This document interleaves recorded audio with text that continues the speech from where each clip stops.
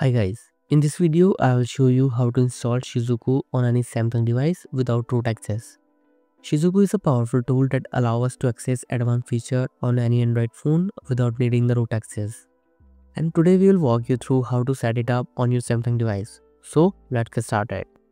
First let me show you which Samsung device I am using. As you can see, this is Samsung Galaxy S23. But don't worry, this method will work for all Samsung devices. You can follow along no matter which model you have. The first thing we need to do is enable developer option. So tap on build number 7 times until you see developer mode has been enabled. Now go back. And here is the developer option. Open it. Here scroll down further and enable USB debugging option.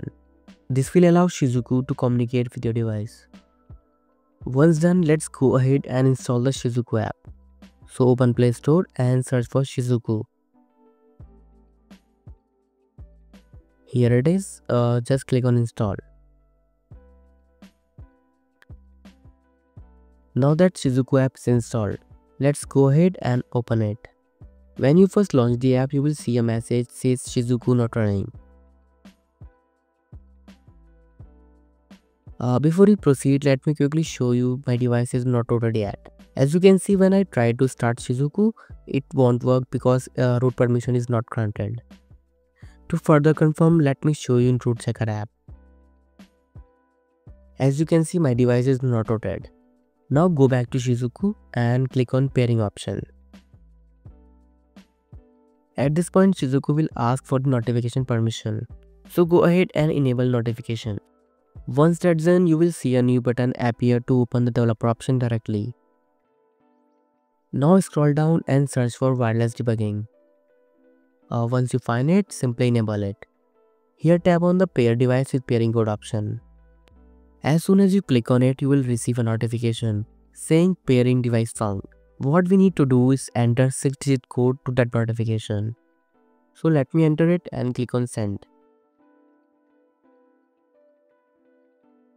Once the pairing is complete, you will see a message pairing successful. Now go back to Shizuku app and then click on the start button.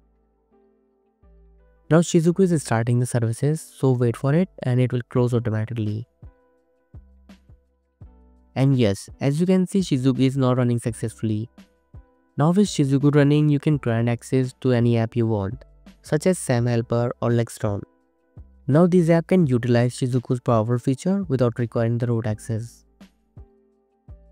Guys, if you restart your device, you will need to repeat all the steps to run Shizuku again. This is because Shizuku's start and boot feature only works on rooted devices. And that's it. You have successfully installed Shizuku on your Samsung device. If you like this video, give it a big thumbs up, consider subscribing to the channel. Thank you for watching guys, I'll see you in the next one. This is Jarvis signing off.